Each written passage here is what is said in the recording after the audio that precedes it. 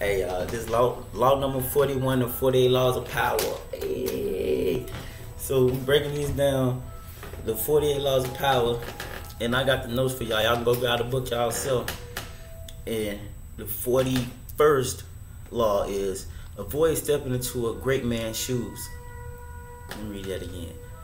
The 41st law in the 48th law of power is avoid stepping into a great man's shoes. What happens first always appears better and more original than what comes after.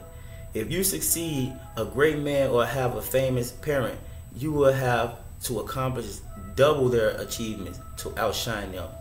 Do not get lost in the shadow or stuck in the past not of your own making. Establish your own name and identity by changing course.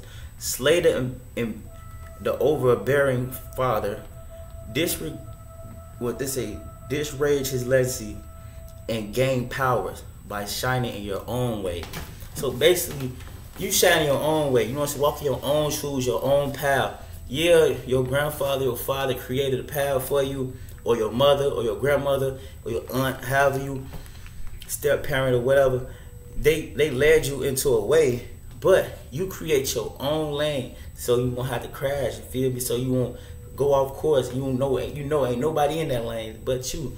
So yeah, avoid stepping into a great man's shoes. 48 laws of power, and that's the 41st law, y'all.